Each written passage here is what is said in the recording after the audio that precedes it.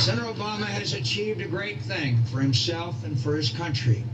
I applaud him for it and offer him my sincere sympathy that his beloved grandmother did not live to see this day.